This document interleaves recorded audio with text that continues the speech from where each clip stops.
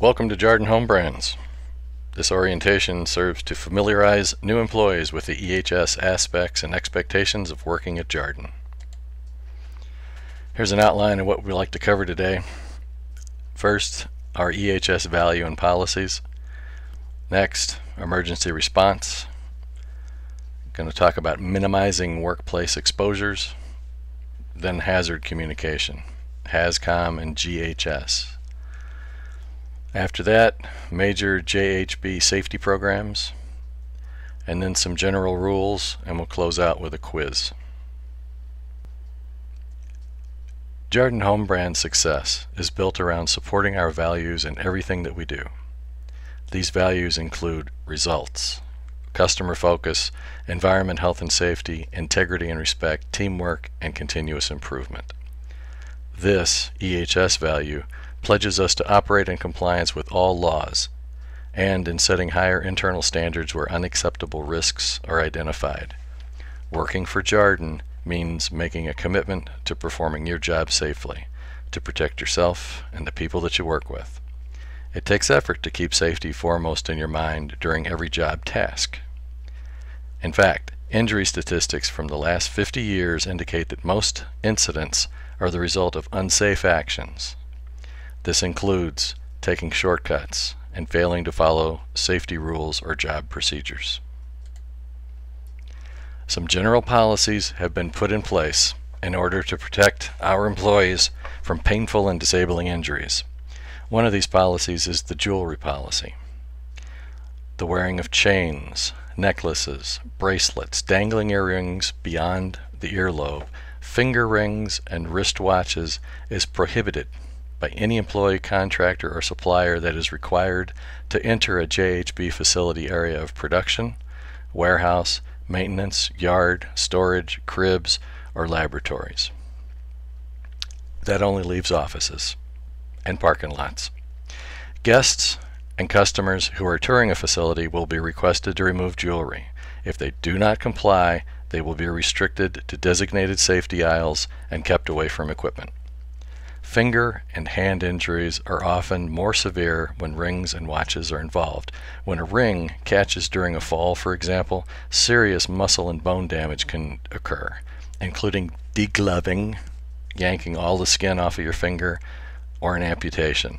A watch or a loose necklace make employees more vulnerable to injury from moving equipment, and it increases the risk of electric arc burns when metal is put in close proximity to an exposed conductor.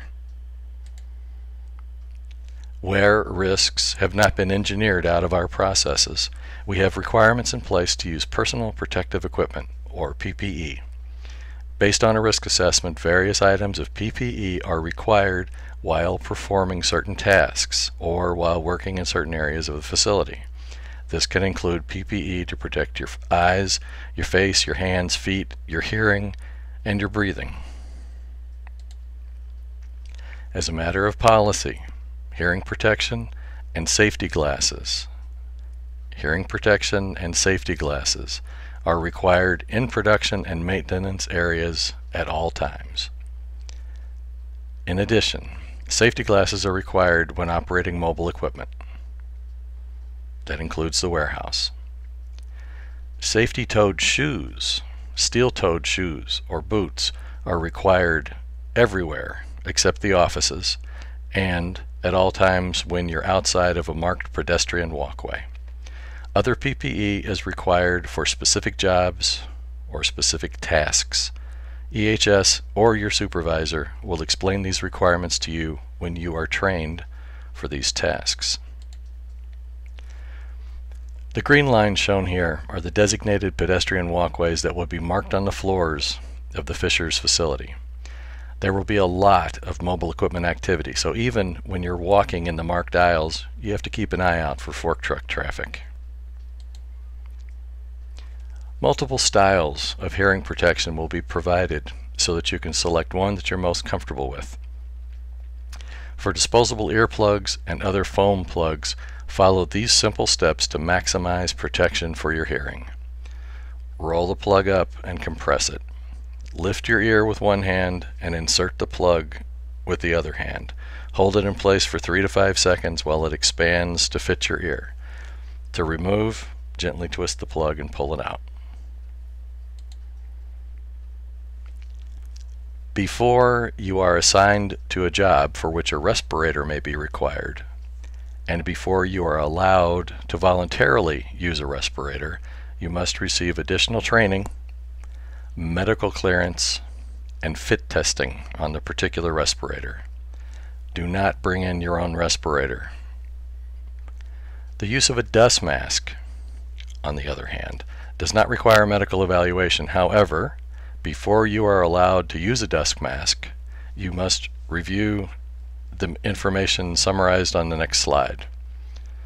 The full document will be posted at locations where the dust masks are available. This is a publication from OSHA that talks about the dangers of employees using respirators, particularly using respirators where they're not required under the standard. There's not enough dust in the air to require a respirator, but you choose to wear one anyway. Respirators are an effective method of protection against designated hazards when they're properly selected and worn. Respirator use is encouraged even when exposures are below the exposure limit to provide an additional level of comfort and protection for workers. However, if a respirator is used improperly or not kept clean, the respirator itself can become a hazard to the worker. Sometimes, workers may wear respirators to avoid exposures to hazards, even if the amount of the hazardous substance does not exceed the limits set by OSHA standards. If your employer provides respirators for your voluntary use, or if you provide your own dust mask, you need to take certain precautions to be sure that the respirator itself does not present a hazard. While we're talking about protecting your lungs, remember that smoking is allowed only in designated outdoor areas. Following our outline, we will now move on to emergency response procedures. In the event of a fire alarm, exit through the closest safe exit and move to designated gathering points. The production and warehouse gathering points are in the grassy areas to the south of the facility. If you happen to be in the north office area when a fire alarm is sounded, exit to the northeast parking lot. This is a picture of the gathering points relative to the building. At the bottom left is the gathering point for the warehouse area. Bottom right is the gathering point for the production facility, and at the top right is the gathering point in the parking lot between the building and East 121 Street.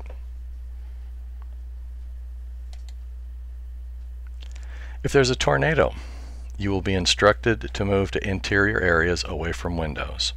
Tornado watch means the conditions are right for a tornado to develop.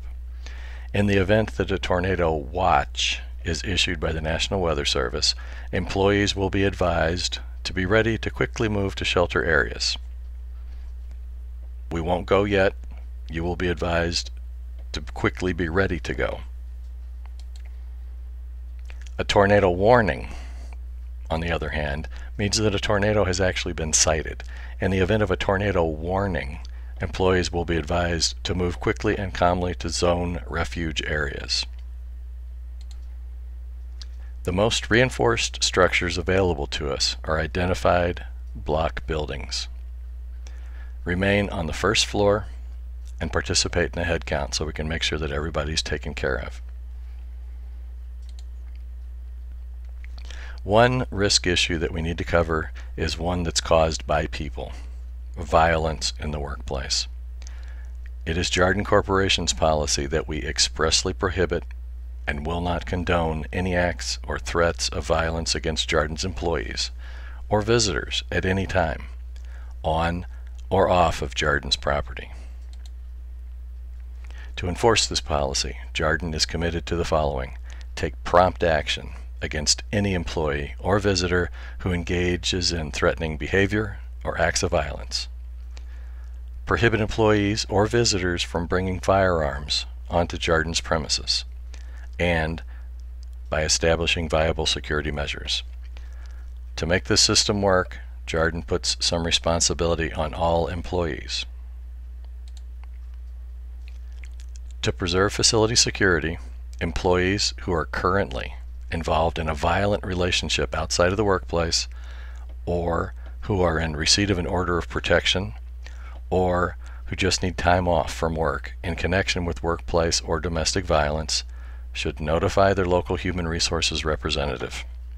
We will do everything possible to keep the information confidential, but we cannot defend against what we don't know about.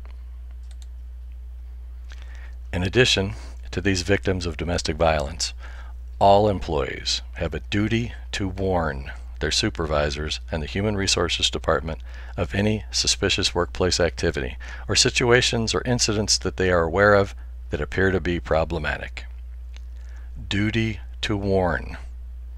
It includes, for example, threats or actual acts of violence, aggressive behavior, offensive acts, and threatening or offensive remarks. Employee reports made pursuant to this policy will be held in confidence to the maximum extent possible, and Jardine will not tolerate any form of retaliation against an employee for making a good faith report under this policy. To provide some context for how we define workplace violence, these are common categories for types of violence in the workplace. Type 1 is criminal intent, for example, robbery. Type 2 is violence by customers. This is often cited in violence against nurses or cab drivers and bartenders. Type 3 is violence against co-workers. And type 4 is personal, for example, domestic violence that spills over into the workplace. As an office environment, the north end of the building is going to be the most concerned about types 3 and 4. To minimize the risks of these types of workplace violence, the following are examples of the types of countermeasures that are already in place. The facilities and fishers are secured with swipe cards for employee access. Do not allow others to use your access device, and promptly report lost or stolen access devices. Also, don't let someone that you don't know come through the door on your swipe. If necessary, ask them to use the phone in the North Visitor Lobby and ask them to call for someone to come and escort them. Second, pre-hire screening.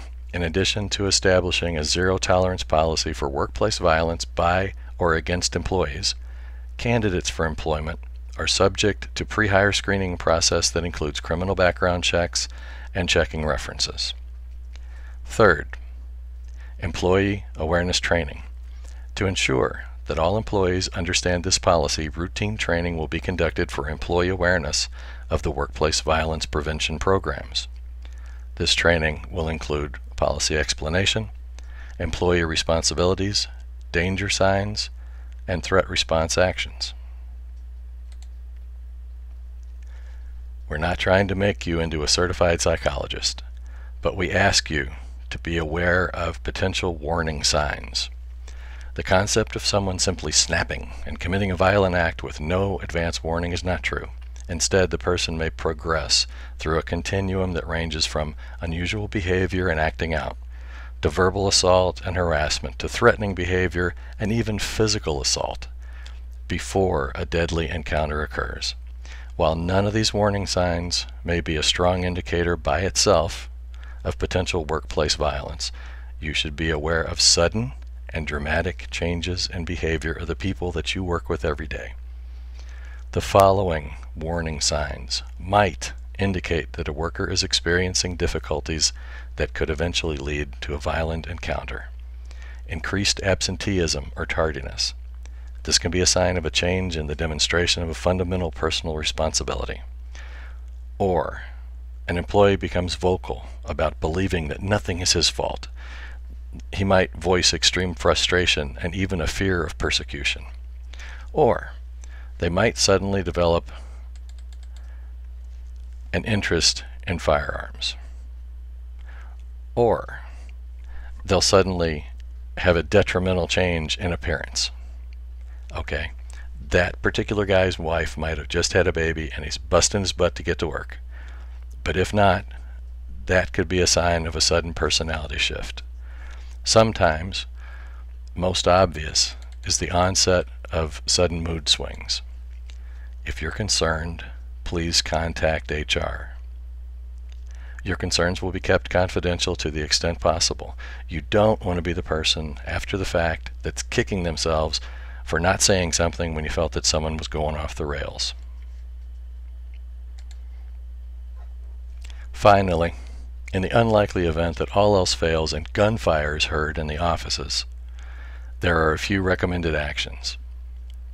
The Department of Homeland Security is distributing this message: run, hide, fight. Run is pretty simple. If you get the opportunity, get out. There are at least 14 door exits and dozens of dock doors in these buildings. Stay out of sight, get away from the building, call 911 when it's safe to do so. If you can't get out, hide. Get into a conference room or an office, kill the lights, and lock the door. This is a good time to silence your cell phone. Position yourself behind something heavy and quietly call 911. The police will respond in force, so wait until you hear the all clear from the police. Follow their instructions. Don't stop for backpacks and briefcases or computer bags, and exit the building with your hands visible. You've all seen this on TV. Remember, the police do not know who you are. They will be trying to determine if there's more than one bad guy. So don't do anything that could be interpreted as threatening. By the time the police are in the building, medical first responders will be close behind. It's not your job to render assistance to anyone that you think may be hurt in the building. Keep moving, follow directions from the police. Depending on how long the situation has been developing, there will be onlookers or media representatives outside. At this point, we will all be very emotional, so remember, we do not talk to them. Communications with the public and the media about an incident like this will be directed through authorized Jarden spokesmen. It is not okay to talk to the press. The absolute last resort here is fight. This is very dangerous. It's a low percentage move. Only if you are completely out of options and your life is in imminent danger does DHS consider attacking the shooter. And by attack, they mean trying to quickly and violently incapacitate him. Next, we'll discuss a few situations that can lead to serious injuries if you don't know how to deal with them. The first is bloodborne pathogens. If you're in a janitorial job or on a first aid team, you could be exposed to blood or other body fluids. If you are in a position where this exposure is a possibility, you will receive additional training, like first aid, and you will be offered a vaccination for hepatitis B. For anyone else that is not a janitor, is not on a first aid team, has not had additional training, has not had the hepatitis B vaccine, treat all body fluids as if they are infected. Use gloves, masks, glasses, and any other protective gear that you can if you must come in contact with an injured person. Promptly, after contact, carefully remove the PPE, thoroughly wash your hands, and expose skin with soap and water.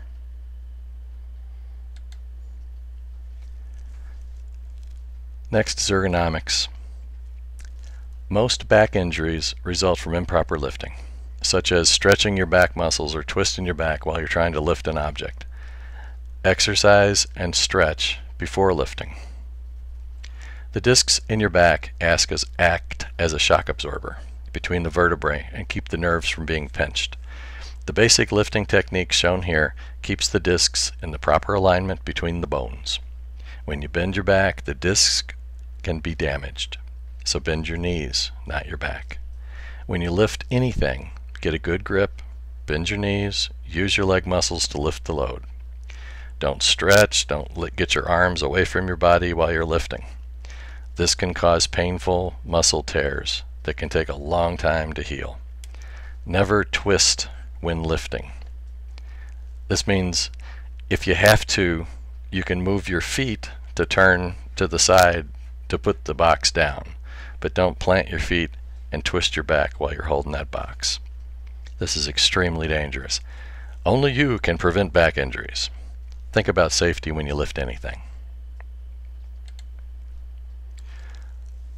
An issue that can come up in warmer weather is heat stress.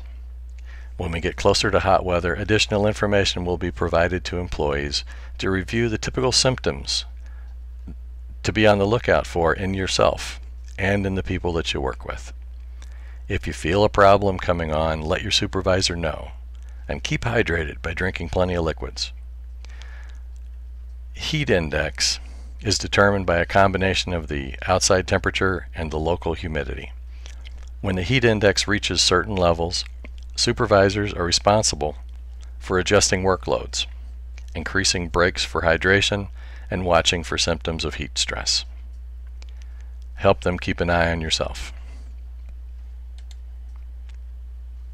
All right, in our outline, the next issue that we have to talk about is hazard communications. And a discussion of the new labeling and safety data sheets that are beginning to be made available to identify the hazards of materials that we use in the workplace.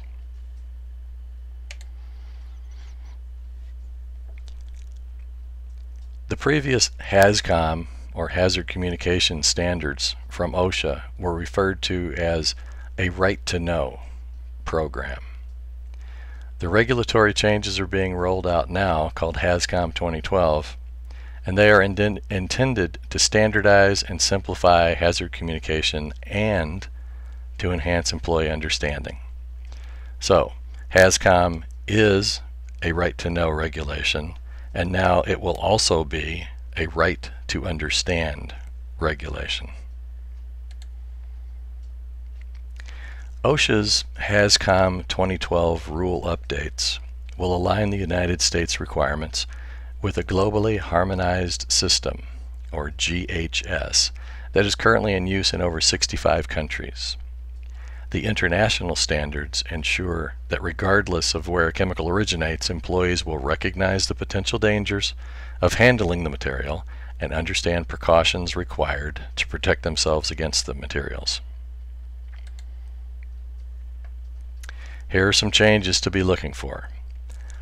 Material Safety Data Sheets, or MSDS, will be converted to a standardized format called a Safety Data Sheet, or an SDS. MSDS will become SDS.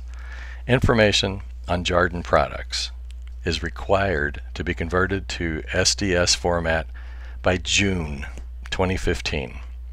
Some of our customers are requesting this information now, so you're going to start seeing our MSDS forms turning into these SDS forms. Hazard labels on Jarden products will be required to change in 2016. Workplace labeling and written hazard communication program updates are also due in 2016.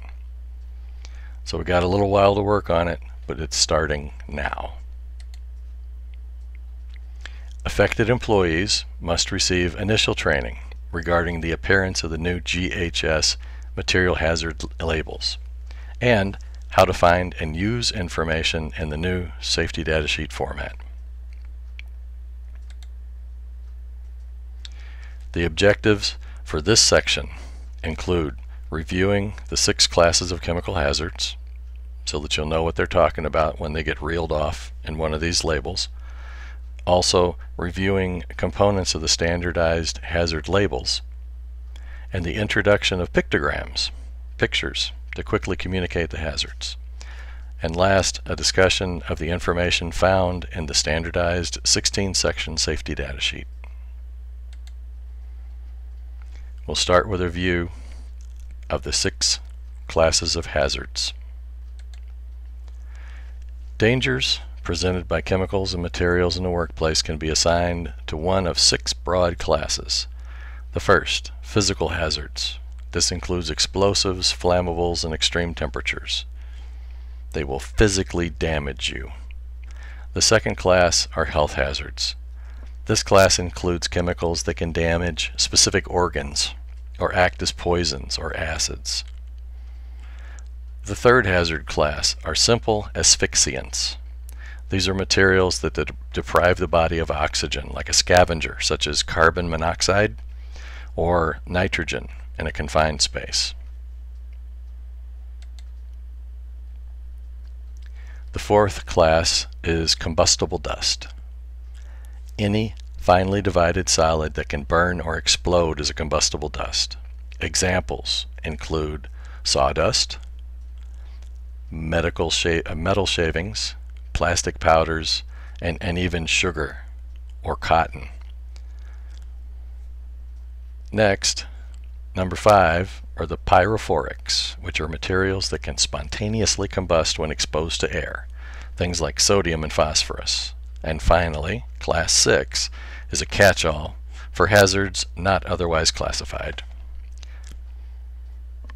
Adverse physical effects that do not meet the criteria of any of the other classes get lumped into class 6. Hazards not otherwise classified. Now for a review of the labels and the pictograms. When handling a material can expose employees to a physical or health hazard, the container must be labeled to identify the hazard. HAZCOM 2012 GHS updates include standardized requirements for label contents, and it introduces a set of pictograms or pictures or symbols that visually represent the hazards. Under the globally harmonized system, hazard labels will be required to provide a lot of information, including these components. It has to start out with a product identifier. That's the name of the product that matches up with the safety data sheet. Next will be a signal word. If it's a hazardous material, it's either going to be danger or warning. Danger means there's more threat from this material than warning. Next will be a hazard statement. What is the danger or the warning? It'll be a description of the hazards. Next will be the pictograms. One or more symbols representing specific hazards. After that will be a precautionary statement. I've told you it's dangerous, they've told you what the hazards are, they got some pictures to help you figure out what the hazards are. Now they're going to give you a precautionary statement that is information explaining how to safely handle the material. And then we're going to have the name and address and telephone number of the chemical manufacturer or the importer or some other responsible party, meaning someone who can provide additional information on the hazardous chemical and appropriate emergency procedures if necessary. Labels are going to look like this. At the top is a product identifier. In this case, it's ZZZ red paint. Then comes the signal word, danger. Then comes the hazard statement. What is the danger? The danger may damage fertility or the unborn child. It's highly flammable liquid and vapor, contains lead, pigments, and salicylic acetate. Next is going to be the pictograms, pictures. And these are standardized. We'll talk about, there's 9 of them.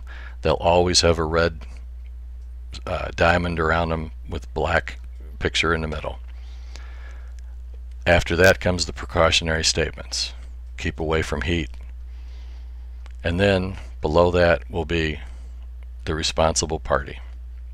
They can throw in first aid here if there's room for it and it doesn't disagree with any of the information that's been reported previously.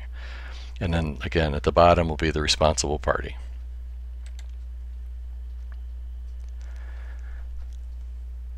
Labels and SDSs will include one or more of the 9 pictograms shown here. We're going to take a closer look at all of them so you don't have to get any closer to the screen. The first one, skull and crossbones. This is generally the most serious health hazards. A single threshold exposure can be fatal. We're talking about something that you get a good whiff of it and it kills you. Acute toxicity. Skull and crossbones. It figures. Next in line for serious health hazards that do not meet the acute toxicity threshold of the skull and crossbones level, this picture will be used. It's supposed to be a silhouette of a person with a star or an explosion in their chest. Examples of health hazards represented here include carcinogens, chemicals that can cause cancer, reproductive toxins, and then target organ toxicity hazards, such as a material that can cause liver damage. So, skull and crossbones, then the silhouette with the explosion star in its chest. Next, this pictogram signifies a corrosive, a material with hazards generally limited to damage on contact, pouring acid on your hand, getting lye on your arm. While the health hazard is still significant, the effect of corrosives is generally less than that of skull and crossbones or the person with the star in his chest.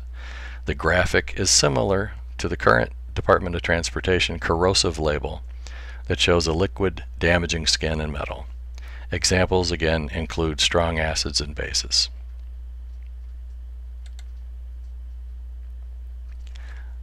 One more step down on the severity level is the exclamation point. The effects for a chemical in this category are usually characterized as an irritant or a sensitizer. Also included in this group are materials with narcotic effects, things that dull the senses and can put you to sleep. It just means a generic lookout.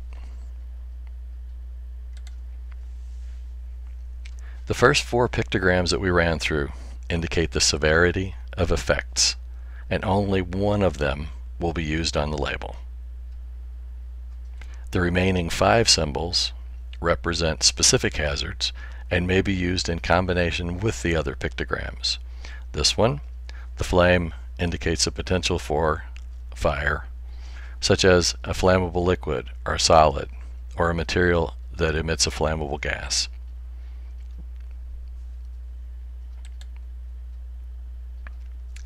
This symbol, the flame over a circle with an O below the flame, is for oxidizers, which can increase the danger of a fire when they are near combustible materials. Examples of this include nitric acid, hydrogen peroxide, and even chlorine.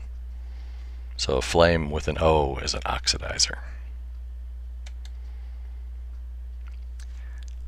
That is not a rolling pin, that is a gas cylinder, and it represents a pressurized gas. You may see it in combination with a symbol for flammable or a health hazard. It's just under pressure. Doesn't mean the gas itself is necessarily dangerous. This pictogram denotes a material capable of exploding. And finally, this last symbol, a dead fish by a dead tree, represents an environmental hazard such as aquatic toxicity. You might see this on the SDS in the ecological section, but it is not an OSHA requirement. In addition to the 9 pictures, hazard labels will also include a signal word, which is either danger, which is more hazardous, or warning, which is less hazardous. The GHS label components that we have been discussing will be mandatory marking for hazardous materials manufactured or distributed by a company. They'll go on our packaging when we sell a product. These will also start to show up on retail packaging and on shipping containers. Markings on a container in the workplace, a secondary container, the little bucket that you carry some of the solvent with from the drum. We will have a little more flexibility on those labels as long as the hazards are communicated. We will continue to use our current labeling systems for secondary containers in the workplace. As employees become more familiar with the GHS labeling, our internal labeling requirements will be updated.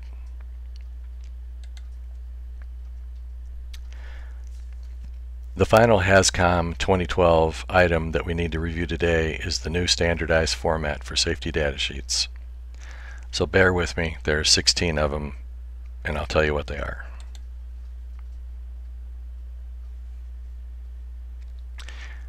There will be 16 standardized sections so that employees will know exactly where to look for a particular piece of information, like PPE or disposal requirements. The SDS won't have significantly different information than the current MSDS, but they will be in a uniform format, in a uniform location. We will quickly review the required sections and the type of information that will be found there. Section 1 will include information identifying the material and the manufacturer. Section 2 is for hazard identification. We'll see an example of that in a minute. Third section contains information about ingredients or the composition of the material. This is an example of the information provided in Section 2 for acetone. It includes the pictograms, signal word, hazard, and precaution statements. All this stuff has to get jammed onto the label. Section 4 is where you go for first aid measures. If you got it on your hand, in your eyes, on your clothes, this is where you go looking for countermeasures and treatment options. Section 5 talks about extinguishing techniques if the material catches on fire.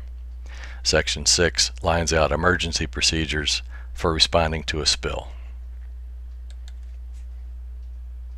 Section 7 is where you will find instructions for handling and storage. Incompatible materials will be identified here.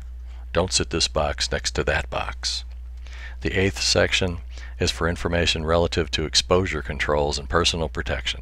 This is where you go to find out if you should be asking about the respirator program, or if you have to wear goggles or a special kind of impervious gloves, recommended PPE.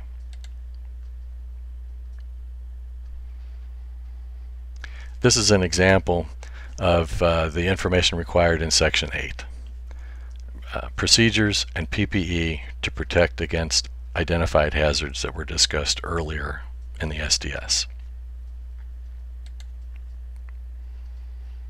Section 9 is reserved for physical and chemical properties. Technical specifications like the flashpoint, viscosity, and density will be found here.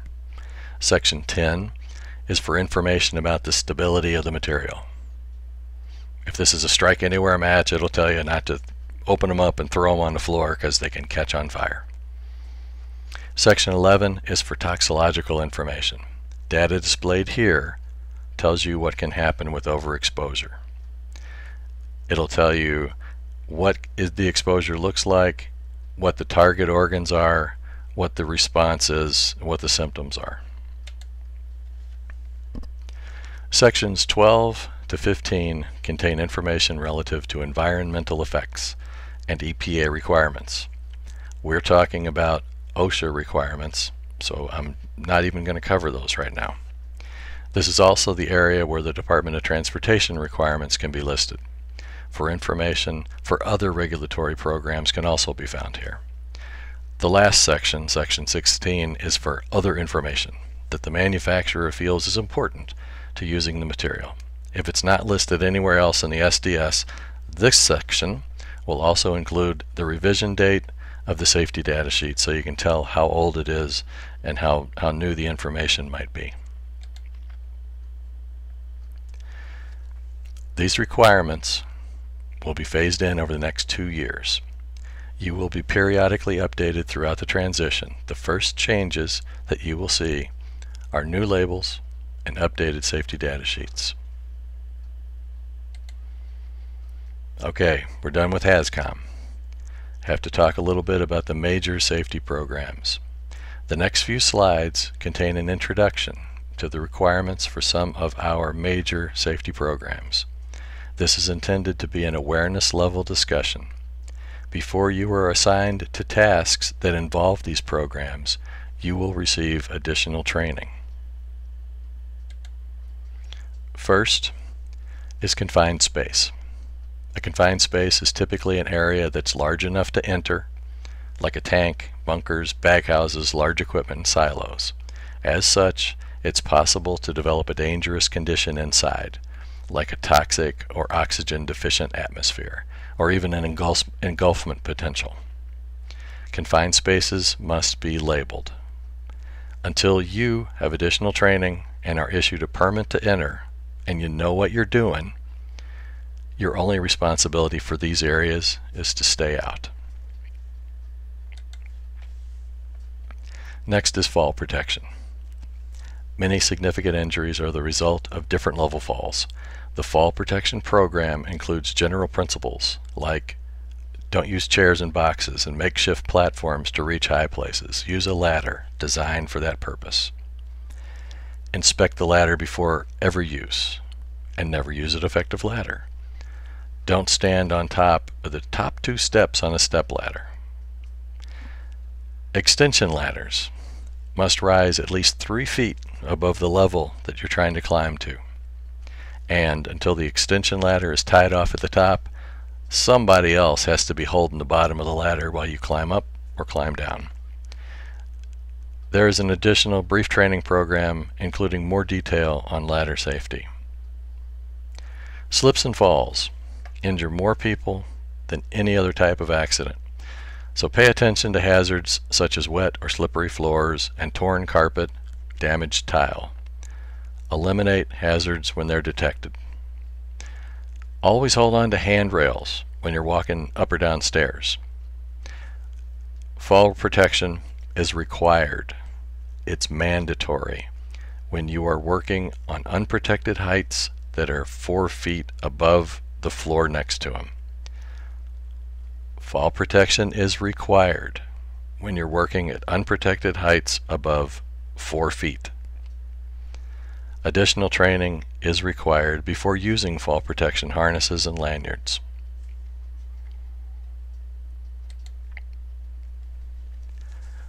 A little bit about electrical safety. Please report damaged switches and plugs and cords, receptacles, tools, and other electrical hazards to your supervisor immediately. If the cord that you are using has a 3rd prong, or it's supposed to have a 3rd prong, it must not be broken off. Once that grounding plug is broken off, the extension cord should be cut up in little short pieces and thrown away. This provides the proper grounding for a cord or a tool that's plugged into it. If the data plate on the tool doesn't say that the equipment is double insulated, its plug must also have the ground prong for safe use. Unless you are certified by Jarden Home Brands as an electrically qualified employee, you are not allowed to open electrical panels. Work on any system over 200 volts requires an electrician or an electrically qualified employee. If you have not had extensive training in electrical systems and protecting yourself from live voltage, you are not qualified to open those panels and work in them, even to flip a breaker. Over 200 volts, get an electrician.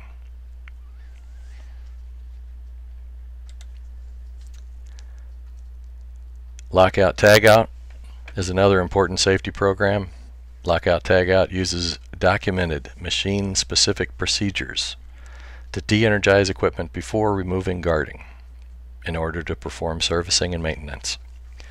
Until you have received additional training and have been designated as an authorized employee and issued locks and tested on machine-specific lockout tagout procedures, you are not authorized. And your only interaction with the lockout tagout program is to recognize when equipment has been locked out, and to know that you are prohibited from attempting to start up the equipment or to remove the locks. So when you see these tags and these locks, you know to stay away from that equipment. That equipment is being locked out to protect someone else's life.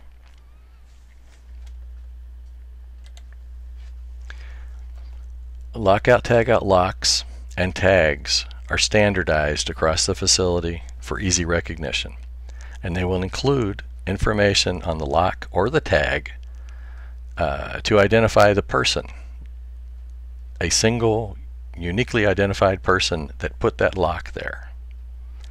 Everybody that's working on that piece of equipment is going to have their own lock and their own tag.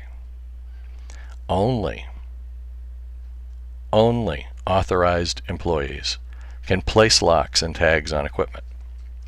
If the employee placing the lock puts it on, he is the only person that's authorized to remove it.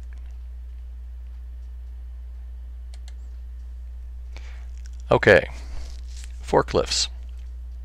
Before you will be allowed to operate any type of mobile equipment, you must be trained and licensed at this facility. Regardless of your past experience or familiarity with the equipment, you must be certified personally at this facility for the specific equipment that you will be using before you will be allowed to operate any mobile equipment without close supervision.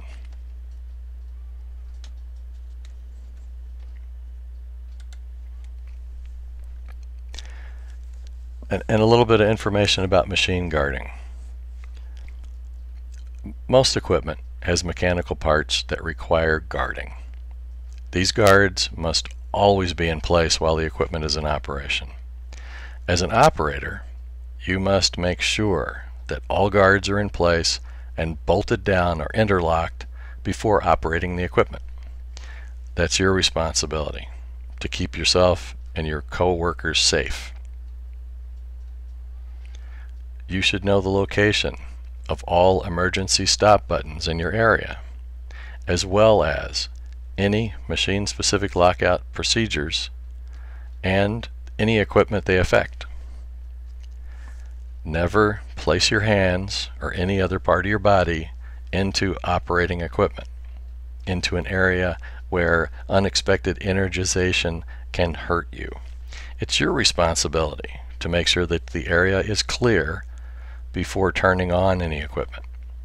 Also, don't leave running equipment unattended or attempt to perform maintenance on any machine while it is in motion. Keep your work area clean. Don't let debris clutter your work area. And should tools or equipment become unsafe to use, notify your supervisor.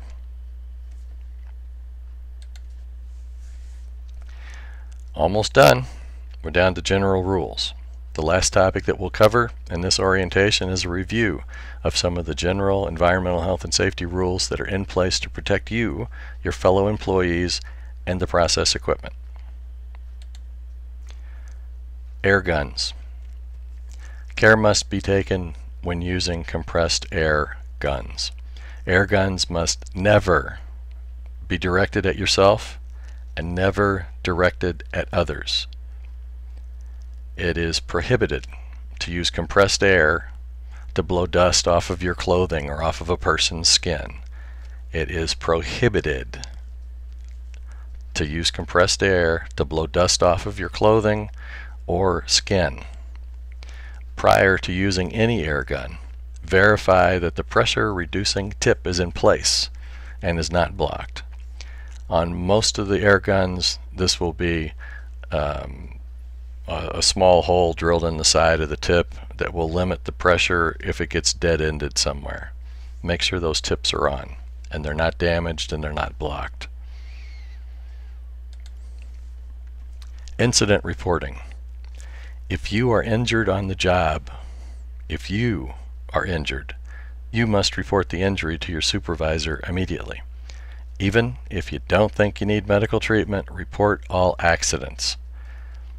Even report injury-free events or near misses and injuries to your supervisor when they occur. These injuries and events will be investigated to determine what the root cause was that that made them happen in the first place, and then we can take corrective action to eliminate that root cause so that nobody else has to get hurt under the same conditions.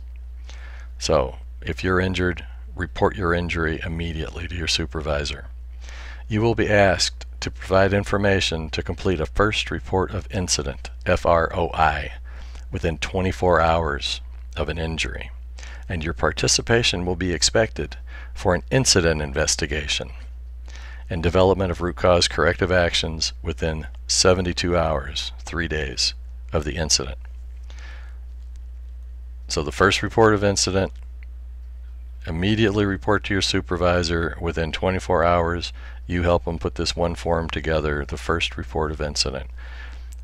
You will also be expected to help with the incident investigation that is due 3 days after the incident. We talked about this a little bit with the workplace violence material, but communication with the media, TVs, newspapers, radio, YouTube, blogs, anything. In the event of an incident, injury, fire, major damage to a building, members of the media may attempt to get a statement or an interview from you during or following an emergency situation. They'll be hanging around in the parking lot looking for somebody, put your face on TV. In this case, you don't want to do that. Direct all inquiries to the plant manager. Media response by anyone else is strictly against company policy. Violations are subject to disciplinary action, up to and including termination. It is not okay to talk to the media after an incident. A couple of general rules. They've kind of been in there in the earlier part of the presentation. No running. There's no reason to run. Even if the place is on fire, walk quickly, don't run. No horseplay. Tell jokes, smile, talk nice to people, but no horseplay. Steel-toed safety shoes are required at all times while on the plant floor. No watches, rings, or jewelry are to be worn on the plant floor, on the head floor. And last, no headphones. Like your tunes, listen to them in your car, listen to them at home. Don't wear headphones on the floor. You can't hear people talking to you, you can't hear people warning you, you can't hear a fork truck coming up behind you. And some cardinal rules from Jarden Home Brands. An employee who willfully commits any of the following will face disciplinary action up to and including termination. These are the serious ones. If you bypass any safety interlock or a lockout tagout device, if you jump around an interlock so that you can open the door without shutting a piece of equipment down, if you take somebody else's lock off, you'll be fired. Second, failing to follow a lockout tagout procedure. Doing it only partially because you think that's all that's necessary. The procedure is written, the procedure must be followed. You can talk to your supervisor or EHS if you've got a suggestion for making it more simple. It'll be evaluated, and if it's a good idea, we'll put it in there. We want to make lockout tagout as little disruption to manufacturing as possible. But while that procedure is there, follow it. Never enter a confined space without a permit. If it says confined space, your job is to keep out. Also, if you're more than 4 feet above an unprotected edge, you have to be using fall protection equipment. And last, don't smoke in non-designated areas. Now it's time to take a test. It will be a short test, to cover some of the information that we've tried to highlight here in the presentation. So, good luck.